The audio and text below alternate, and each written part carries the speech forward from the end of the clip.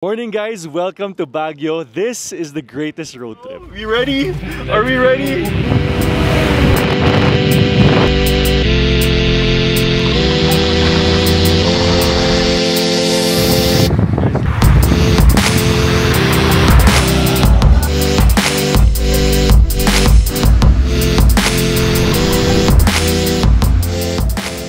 Yung iba nasa KM23 na, the first gas station outside of NLEX.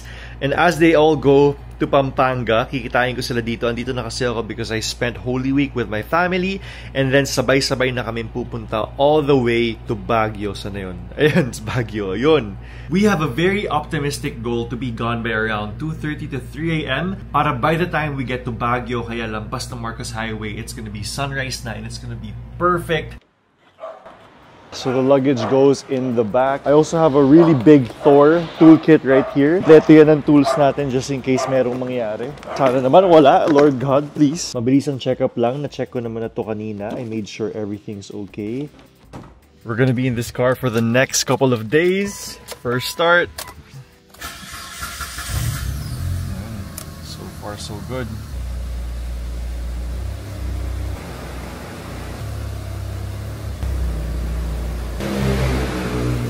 Here's the Evo that we're gonna be with for a couple of days, guys. Nakaka-excite super. I pray, Lord God, na walang mangyari na masama during this travel and you keep us protected throughout this whole adventure of ours.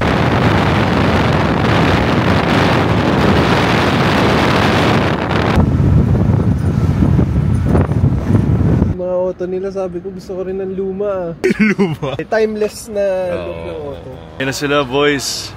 So yun si Moses, naka FJ. He finally arrived. And si Enrique. So first time ko makakasama yung AW11 niya ng malayo. Si Cal, kakabalik lang nito from the States. Ang tagal ko nang hindi nakita tong lalaki na to. Bro, natuloy tayo! RPM ko. Naglolo ko? Nagpa-fluctuate yung RPM ko. Okay lang yan. We'll deal with it, bro. But it's good. Wala siyang misfire or anything. Yeah. Welcome home, pare. I haven't seen you in too long, bro. Thank you. Thanks for coming, bro. Thanks for coming. Para sa akin kasi, bro, ang kotse, kahit ganong kaluma pa yan, dapat magamit natin siya. Parang kotse. Yeah. Alam mo yun, like, to be used the way that it is. It's iconic, of course, but no use if hindi natin siya magagamit to how we'd want, diba? We're here at PTT and we're an hour away. Ang goal natin is to get to Marcos ng mga 5:30, right? We're gonna get there in record time, bro. As long as they follow me. Ano mo? Bro, nila? Altis humataw Oh, ba? kaya ka eh. Oh, bro, I should have brought my car. I should have brought my car, bro. So ito na yung gang natin for tonight, guys. Enrique's AW11, Calvin's Celica 7th Gen, the Evo is here, the FJ Cruiser's right there. Andito yung Altis ni Tonyo, buti nga nakasama siya actually eh. Tapos ayun ulit yung MR2 ni Enrique. Ready? Yeah, man. Ready, bro? We're good. We're good. Ready, Cal? Let's go. Go. Cruise lang. Mamaya pagdating natin sa Baguio, wala na akong marinig. Takbong pamilyado. Enjoy lang natin. No. Promise, mabagalan ko lang. Ends, ride safe, bro, ah. Mabagalan ko lang. We have to, make up time. Konting make up time. So, just a bit faster than usual. Enzo's kind of a lot to take, bro. Bro, ride safe, ah. Yeah, man. Thank you. Yeah, thank you, bro. Good times, bro. We ready? Are we ready?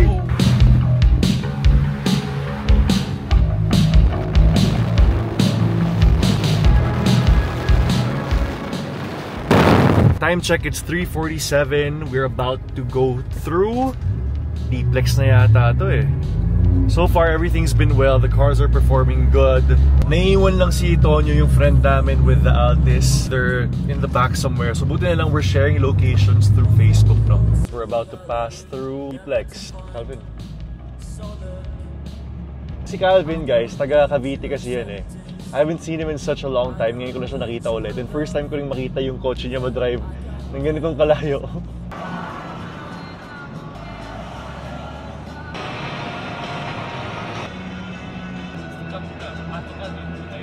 Ganyan lang. Okay na yan.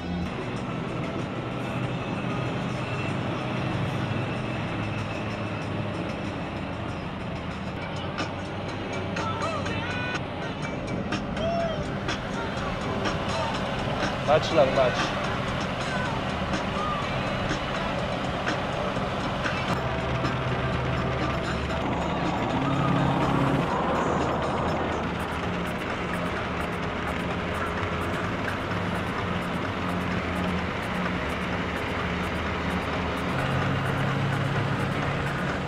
So guys, right now we're about to go through T-Plex. Ano ba? Dulo na ng T-Plex to, no?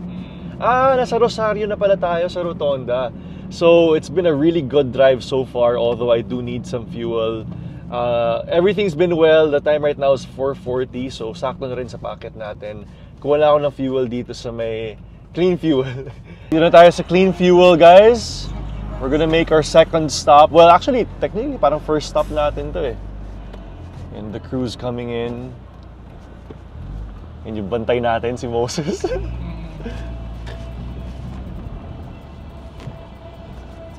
The boys are all good, all the cars are fine. Fuel up lang tayo ah. Naubusan lang tayo ng konti doon due to that run, but so far, so good naman. Ito si Moses, he came with his parents, no? So alalay lang din si Moses when he's driving here with us right now. Good? Good. Ayos.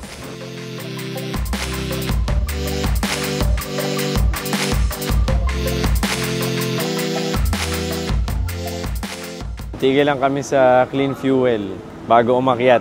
Banyo break, syempre, saka cool down. Yung kotse okay na okay. Yung driver medyo kailangan mag-cool down. Syempre, paborito ko dyan yung pulang Toyota. Ang pakatipid nung dala ko na Celica. After 240 kilometers, 1/3 pa lang nababawas sa gas ko. Matic pa. May cruise control, so very comfy sa long drive. Hindi lang siya kasing exciting nung iba kong manual na Celica, pero ito ang plain natin na pinapalipad ngayon. So guys, ito yung AW11 Enrique. Such a beautiful vehicle. It's the oldest car that we have here, and ito naman yung FJ Cruiser ni Moses. This is Calvin's 2001 Toyota Celica 7th Gen. They imported this straight from the US. It's all original. Sobrang ganda, grabe. This is actually one of my dream cars when I was younger. I was never able to get it, but I'm glad that someone else in our crew was able to get one. So at least nakikita-kita ko pa rin siya. Ang ganda sobra. We're about to go up Marcos Highway. So the time right now is 5 AM. With how it's going, we'll get there at exactly sunrise. Ito talaga yung mga panaginip namin before. But the sun's starting to come up, guys. Unfortunately, parang ang daming tao ngayon sa Marcos Highway. Hindi namin in-expect to. We're starting to see the mountain, guys. It's so beautiful. Ganda, grabe. Look at that. Alam nyo, if you guys like driving and you've never driven your car far away but you trust it, Baguio is the best place to go. Whether Cannon Road or Marcos Highway, whatever it is, it's always going to be worth it. Ang ganda, grabe.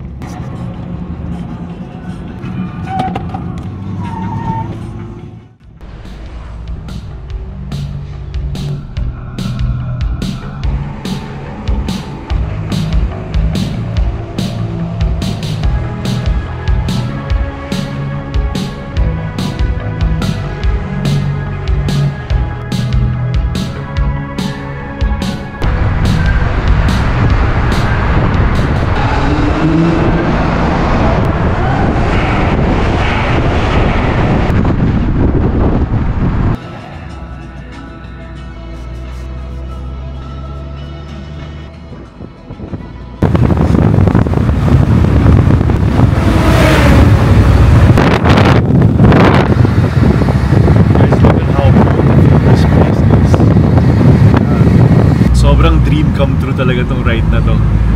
If you're able to do this with your barkada, grabe, it's such an accomplishment, guys. Guys, hindi ako makapaniwala. We finally made it to Baguio. Itong nakikita nyo ngayon, ito yung vision namin before and nangyari na nga siya. This is absolutely crazy, guys. Look. Look at that. The Evo and the MR2 all the way in Baguio. Unfortunately, I'm in a slow car. Okay naman. I wanna say, ang solid ng MR2 mo, bro. The way that you led everyone there. The car is in its prime state. Ewan ko kung maiilang ka pa sa kotse na to at all. Naiilang pa ako. Naiilang ka pa sa lagay na to, bro. So far, so good. Engine check muna tayo. Paps, this is my EK, Paps. SIR. Ganda naman ng Civic mo, bro. Yes, solid, Paps. solid. Salamat, Paps. Pangilang owner na to, Joe? Ayun nga, Paps. Sabihin mo nang nasa 20 na siguro ako, Paps.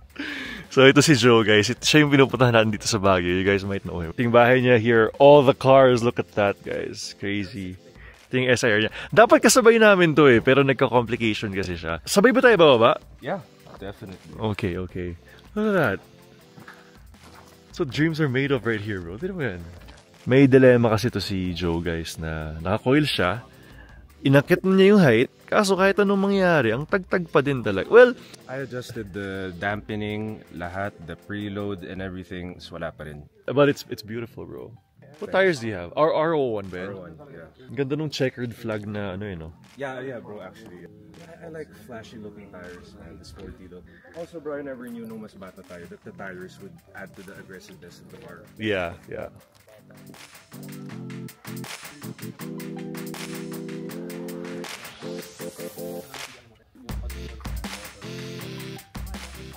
We're currently shooting Enrique's car here at Green Valley. It's like a hidden place for photo shoots sa Baguio. I'm sure mga tao from Baguio alam nila kung saan to. Personally, for me, this is really the driving destination. A lot of people in the 70s and 80s and even the 90s, they used to drive here to enjoy their cars, no? Back then, puro carburetors pa yung mga auto nila eh. The place now is obviously abandoned. It's not as nice as it was, but there's still some hidden areas right here where you can take photos, so. Tito, hello. Hi, Tita. Nice to see you.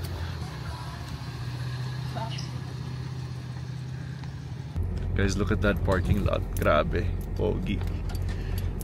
What a sight.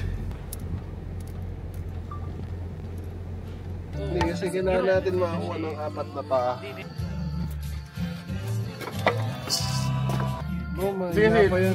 Di ba? Mababa ba to? Wait lang, we have fire now, we have fire inside. We can work with that. Go.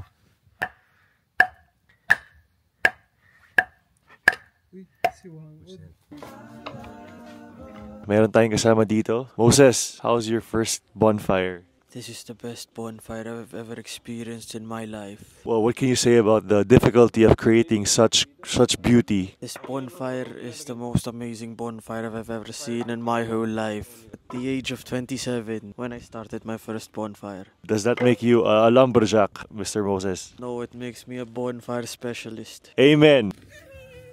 Some ASMR stuff, bro. Pero sa Pilipinas parang may kumakain ng stingray. Oh, pagi. Bro, sa amin sa Kainta may makakabili ka. Bawal yun. So, all the car guys out here, meron tayong mga accessory lights para pwede ka mag-work sa kotse mo kahit anong oras of the day. Bro, Ang lakas pare. may tao dyan. Ang lakas bro. 5,000 lumens. Yung sa'yo. 1,000 lang ata. Parang yung kay Kalan lakas bro. 1,000. Ano ba yan? 400. Yeah, 400. 600.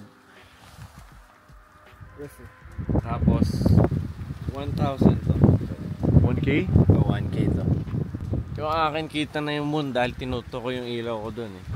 Yung malakas. Ang galing. Na-realize ko na ba't gusto mo yung all-wheel drive. And to think, Cal. I would kill for it. To think, hindi ko pa na-drive yung manual na all-wheel, bro. Matic pa. Matic all-wheel drive. Matic pa. So, You have all the LSDs and stuff here. it's a tiny turbo, though. Maliit eh. Yan lang yun? Maliit. I'm surprised, TD04. man. That's it? Although, Joe, TD04 yung tawag. TD04, yeah. Oo. TD04. Yun na nga. Pajero, bro. Pajero rin, Pajero TD. din, TD04. Yung sa Evo 9, TD05, pare. Laki, kailangan mo palitan yung front mount. How old is that? HKS, I don't know. You Pero the rad is new. You can barely see the... The rad is new. That's pretty cool, man. Yeah, and that still works well. HKS. Good morning, guys. Day 3. Hindi ko na kayo masyado na-update with what's going on. On the day that we arrived here, we just tried to make the most out of everything. We set up a bonfire, nag-ihaw kami. So far, we haven't really driven around Baguio just yet. It's just been a really great time. Look at the place that we're staying at right now, sa Green Valley. Super calm place and quite secluded enough na wala masyadong mga turista, so you really feel like you're living like a local. Alam mo yung you'd expect for it to be hot kasi ang init-init sa Metro Manila. Dito malamig. Actually, last night I think we hit 16 degrees.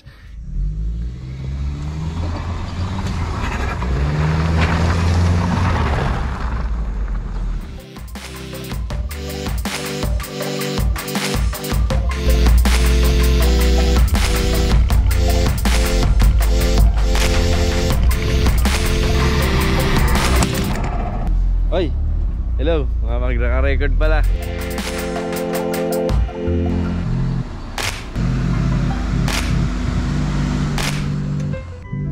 Sir Larry Chen, it's an honor to meet you. Hey, nice to meet you. I like your car.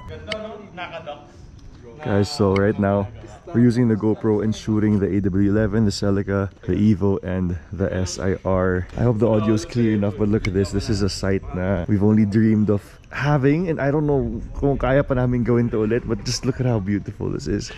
It's very hard to replicate. All these cars originally came from Manila. So hopefully magawa natin to again in the future, but maybe sana mas maraming mga kotse, sana maraming mas makasama.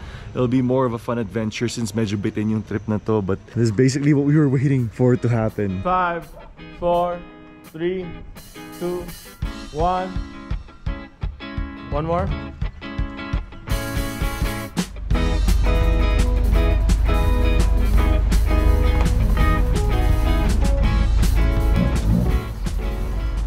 We're trying to take car photos so that we have something to look back at. Kasi syempre hindi natin alam kailan yung next time na magagawa natin to. Look at how beautiful this shot is. Look at that.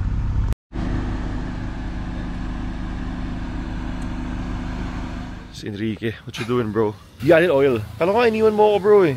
So ito si Enrique's just giving some tender loving care sa AW niya. Tires niyan, orig rin. Yung sa akin, orig bro, 2003 yata, tire date. So hindi kami masyado nakadrive sa Baguio eh. So hopefully today makaikot-ikot kami.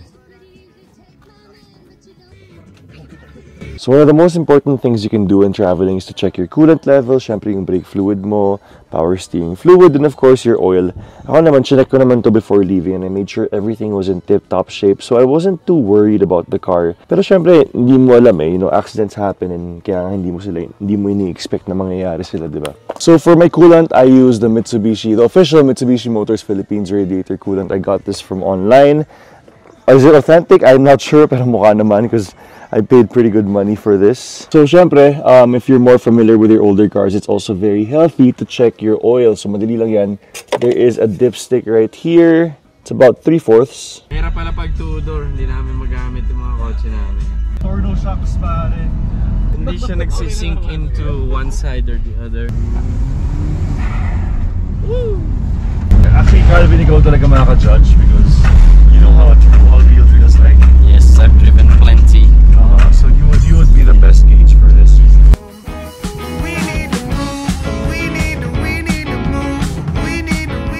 Guys, so last night na, well, we just want to build ano? Bakit? May ipis? Naramdaman ko tumalon siya sa May pako. Kasi yun yung mahirap yung pako.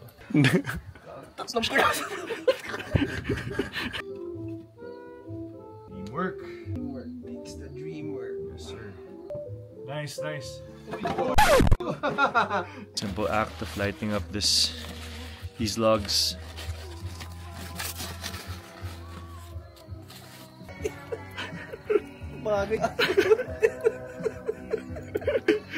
Parang sawi.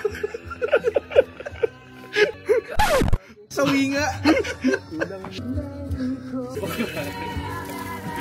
At this point in time check, it is 2:26. So ito si Cal.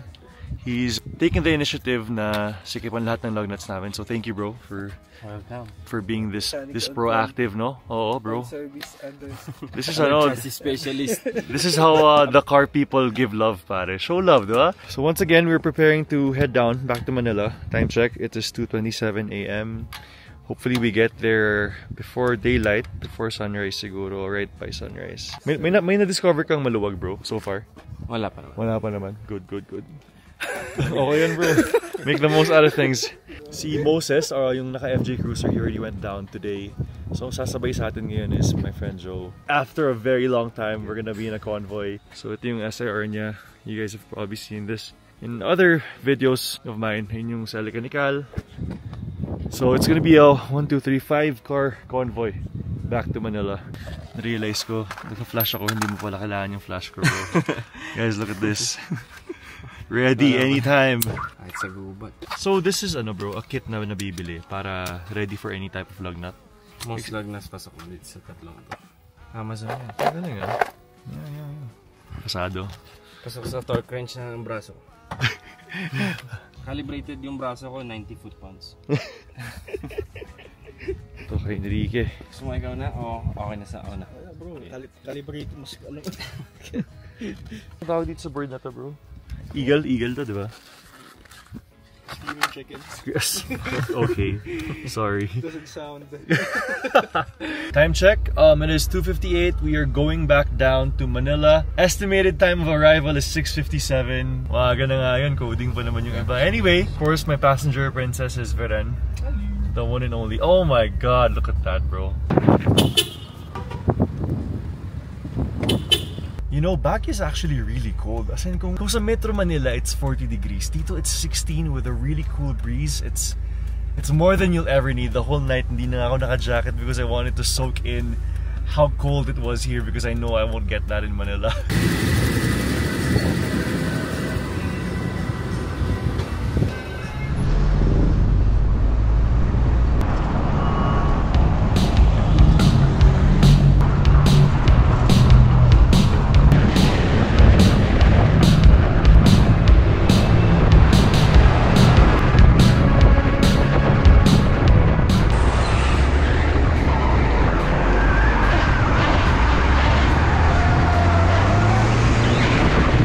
So right now guys, we just passed the T-Plex entrance. So ito yung the boys. Iniwan nyo kami, bro. We didn't know that you guys stopped. Yeah, we stopped for a while. Doesn't it remind you of when we were like 20 years old, bro? Yeah, it took me back. Took me back 7 years ago. Titigil pa ba tayo? Tuloy-tuloy na to. Ayo. Yeah, we can stop, bro. Somewhere sa NLEX siguro.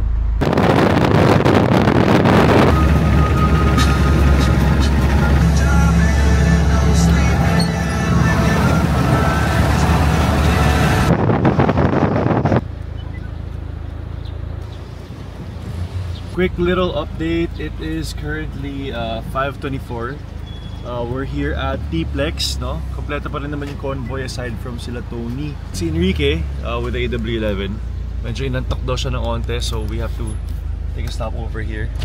Bili lang ako pagkain. As for us, we're gonna get a little bit of Jollibee. So we got our Jolly hot dogs here. Parang hindi maganda pakinggan. So we got our food, but yeah, I can't get over this sunrise. Look at how beautiful that is. You're never up in the morning. I mean, how often is it na nasa highway ka naman ng ganitong kaaga? Some of the boys are there. Medyo nagpapahinga sila. Ayun, no? 5:35 AM. Boys are still here. Ayun, no? Si Enrique nagka-problem yata siya, so he's inside the car sorting out whatever problem, or he might have gotten food, I'm not sure. But here's the crew at the moment. Nawala na si Moses, so nagkaroon tayo ng SIR dito, which is Joe, because he's heading back to Manila. Mas mabilis, alam mo. Hindi nakakaantok. Oo. Yeah. And alam mo, when I drove alone going to you, inantok ako, bro, ah. Mas naramdaman ko yung ngayon kaysa sa papunta. Siyempre pagod na rin tayo, pero masaya pa rin, kayang-kaya. Medyo may pressure yung papunta natin. May pressure? May sumusundot na Enzo eh. Alam mo ba na ngayon lang natin ito ginawa? I was showing Calvin our old pictures. Ngayon, lagay ko na lang dito yung Accord, yung Miata, yung Accord, yung E46, SIR, the Miata. Ngayon lang natin ginawa ito ulit, bro, and I'm very happy. Tingin mo kailan ulit maulit to, bro? It's up to you guys, because I do this. Tingin ko pag may natapos na other car, someone's gonna say in the group, like, wait, tara, tapos na yung auto ko. Tingin ko kahit wala nang leak.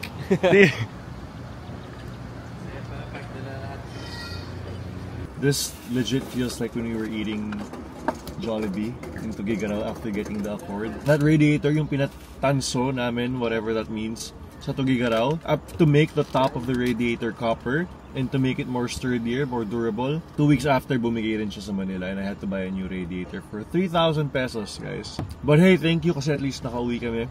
I'm still really appreciative of that.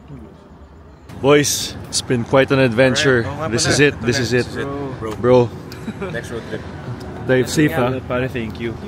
Thank you, bro. Thank you. Manila! Time check, 6:05. We're very blessed to have been able to do something like this, no?